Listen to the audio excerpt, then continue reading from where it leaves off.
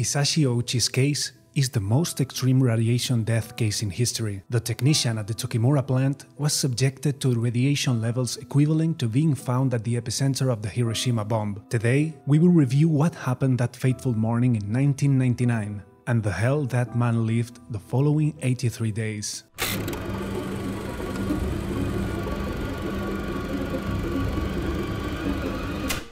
Nuclear power has become a very important source of electricity for Japan.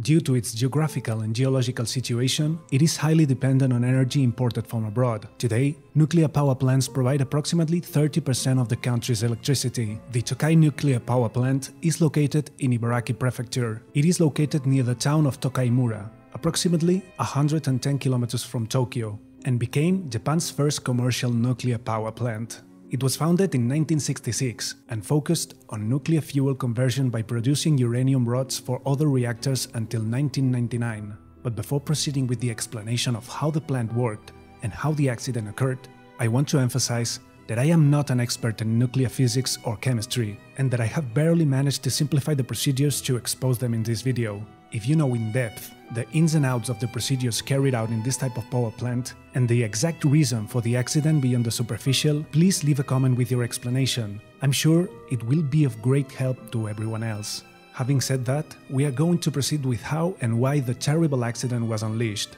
The nuclear power plant was controlled by Japan Nuclear Fuel Conversion Corporation, also called the JCO, and its mission was to convert enriched uranium hexafluoride into uranium dioxide fuel, which served as the first step in the production of fuel rods for the nuclear reactors of nearby power plants.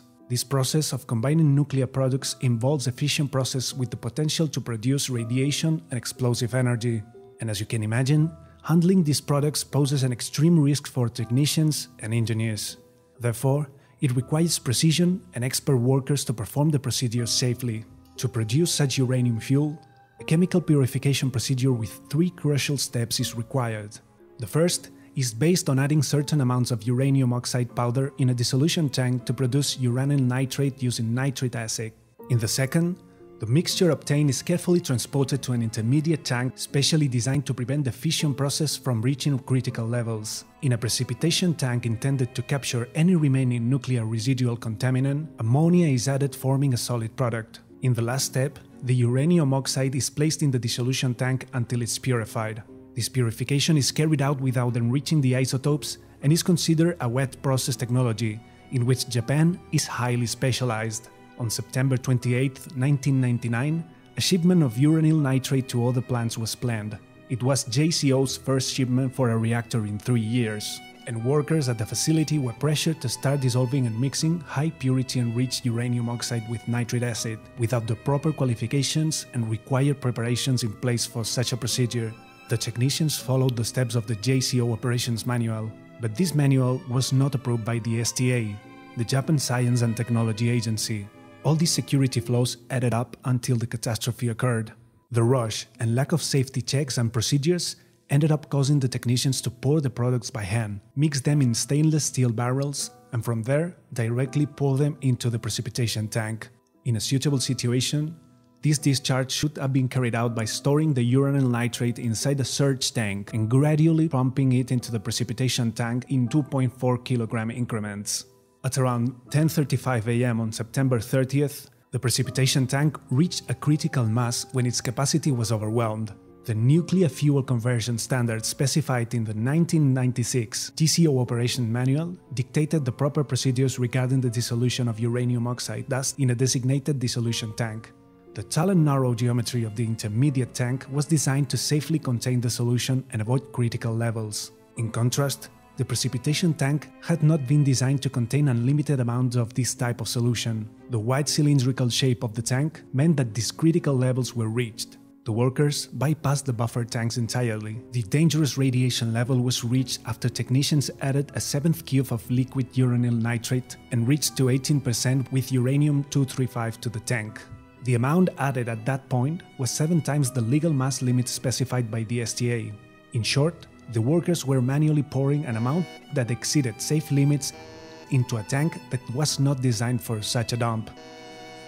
Uncontrolled nuclear fission was immediately unleashed. The chain reaction became self-sustaining. emitting intense gamma and neutron radiation into the facility. The 3 workers who were there that day were Hisashi Ouchi, Masato Shinohara, and Yutaka Yokokawa. Ouchi was perched above the rim of the tank, covering the top with his body. Shinohara was assisting him from a platform as he poured the solution. Yokokawa was sitting at the desk at a distance of 4 meters. The 3 technicians observed a blue flash, possibly from the emanation of a type of radiation called Cherenkov radiation. Gamma radiation alarms immediately began to sound. During the following hours, nuclear fission produced continuous chain reactions.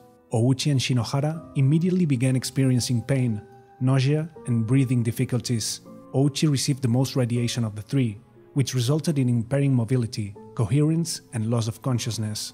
The 3 technicians evacuated the area. None of them knew at the time the impact of the accident, and neither did they know how to inform their superiors or the authorities. It was a worker from the adjacent building who noticed the state of the technicians and called the emergency team. An ambulance took them to the nearest hospital. Nuclear fission fragments contaminated the fuel reprocessing building and reached the outside of the facility. The next morning, a team of experts was able to stop the chain reaction by draining the water from the cooling jacket installed in the tank. A solution of boric acid, which has neutron absorption properties, was added to reduce the mass to subcritical levels. By mid-afternoon, plant workers and residents of the surrounding area were forced to evacuate. The inhabitants of the area outside the 350-meter radius of the plant were quarantined and asked not to leave their homes and cease their agricultural activity. 15 days later, the plant was covered with sandbags, and a protection bunker was created to protect the exterior from residual gamma radiation.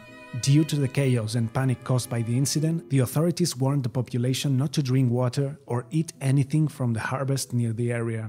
In total, 667 workers, members of rescue teams, and residents of the area were exposed to excessive levels of radiation.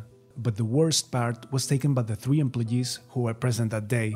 A radiation dose is considered fatal when it exceeds 4 sieverts intravenously or 10 sieverts from accidental exposure. Yokokawa, who was the supervisor at the desk 4 meters from the tank, received 3 sieverts per exposure. He was treated at the Chiba National Institute of Radiological Sciences. He was discharged 3 months later with mild symptoms of radiation sickness. A year later, he would face negligence charges. 40-year-old Shinohara, who was on the platform assisting with the spill, received 10 sieverts per exposure, which is considered a fatal amount. He was transported to Tokyo University Hospital. There, he underwent various radical treatments to remove the cancer from his body. He underwent multiple skin grafts and also received transfusions from frozen umbilical cord blood to increase his stem cell count. Despite his 7-month fight, he was unable to recover from radiation-induced infections and internal bleeding that resulted in the failure of his lungs and kidneys. He died on April 27th of year 2000. But by far, the worst case was Hisashi Ouchi's, the worker directly above the tank opening who received the most radiation. He received 17 sieverts per exposure. It is estimated that he was exposed to an amount of energy 17,000 times higher than the annual maximum allowed by the government, or the equivalent of the hypocenter of the Hiroshima atomic bomb. The accident effectively destroyed Ouchi's immune system and caused his white blood cell count to drop almost to 0. As his condition worsened, the Chiba National Institute of Radiological Sciences requested his transfer to Tokyo University Hospital. Ouchi suffered severe burns to most of his body and severe damage to his internal organs. He was so vulnerable to pathogens that they had to move him to a special airtight room to limit the risk of infection. However, despite several skin transplants, he continued to leak body fluids through his pores. There, he underwent the first peripheral stem transfusion in history, but soon after, his condition worsened again. His white blood cells produced by the transplanted tissues were found to have mutated from residual radiation in his body, triggering autoimmune responses that exacerbated his deterioration. Doctors kept Ouchi alive by pumping large amounts of blood and fluids daily, and treating him with medications not normally available in Japan. Antibiotics, analgesics, and granulocyte colony stimulation factor were given to him, but all attempts to cure him failed. The doctors who came to Tokyo to help with the case were surprised that Ouchi lasted so long. He was, without a doubt, the person subjected to the most radiation in the shortest time in the world. On November 27th, and despite the efforts of the doctors, his heart stopped for 70 minutes. He managed to get his pulse back, but his blood pressure was unstable even with the medications he was given. This was probably due to sepsis. According to the book A Slow Death, 83 Days of Radiation Sickness, Ouchi was able to communicate verbally for the first 10 days. This writing raises questions about the ethics of keeping Ouchi alive for so long, and it highlights the terrible failure of medical decision-making processes or a tremendously inhumane case of scientific curiosity. After suffering patiently for a week, Ouchi sank. "I can't take it anymore. I am not a guinea pig." His words shocked the doctors and nurses, who wonder if it would be better to change the focus to mere palliative care so that Ouchi could live this life in peace. And even if they wanted to persevere in the treatment, what was the point of resuscitating him on the 59th day, after his heart had stopped for 70 minutes? The patient's chromosomes had been completely altered. None of them could be identified or arranged. His body was destroyed from the inside out. It was a slow and painful death. Surely the doctor should have known early on that he could not be saved. But the efforts to do so indicate the high priority the government gave his case, which at the time was considered a matter of national dignity. Doctors revived Ouchi several times at the request of his family, but his condition worsened, leading to multi-organ failure. He died on December 21, 1999, after an unrecoverable cardiac arrest. The accident at Tokaimura severely undermined public faith in Japan's aggressive nuclear power program. It was established that the incident was due to mismanagement of the operation manuals, added to the lack of qualifications of technicians and engineers, and inadequate procedures for handling nuclear chemical products. If the company had corrected the errors of previous incidents, this case could have been less devastating, or not have occurred in the first place. In October 1999, the JCO started to process compensation claims and inquiries from those affected. In July of the year 2000, 7,000 compensation claims totaling $121 million were settled. These indemnities were signed in exchange for agreeing not to sue the company again in the future. Finally, the STA cancelled the JCO credentials to operate in Japan, and was the first company to be punished by the improper management of nuclear radiation law. 6 JCO officials were charged with professional negligence stemming from failing to properly train technicians and deliberately subverting safety procedures. Among them was Yokokawa, the supervisor who was in the room that day when the accident occurred.